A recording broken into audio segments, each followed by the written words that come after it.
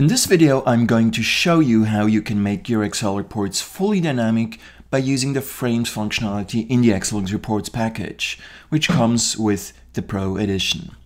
So these two packages here are indeed built with the same template, and as you can see, they correctly adjust for the different table lengths.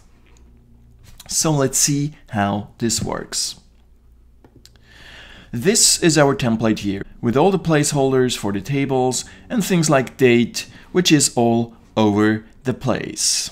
Now, I have set the table length here to 2 rows and accordingly formatted a table with 2 rows here. So now when you run that, everything is fine as I have formatted the table to be precisely 2 rows here.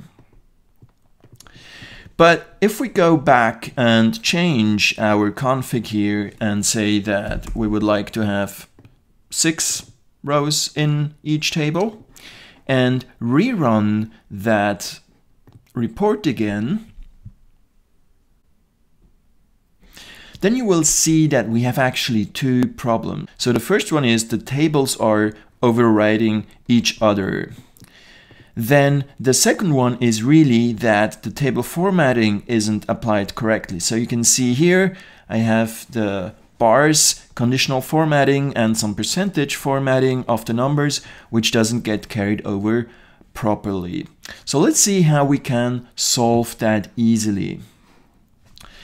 Simply insert our frames marker in the first row. So what do the frames marker do exactly? So frames, they define the vertical containers starting here all the way to the right until it either hits another frame marker or the end of the documents. So in that case, it's a 2-column layout. So I'm going to actually create 2 frames. So I have this vertical container here and then the second one starting over here, which then terminates at the end of the document.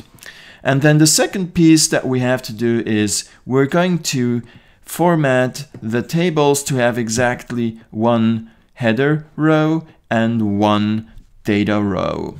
And so that's really it, and we can just rerun that report again, and we should now have a completely dynamic result which adjusts for the table length, which is indeed the case. So as you see, we have a correctly applied conditional formatting here, and we have pushed everything below the table correctly down. So we have the sources in the correct place here, the as of date, and we have all the content which comes below accordingly also pushed down.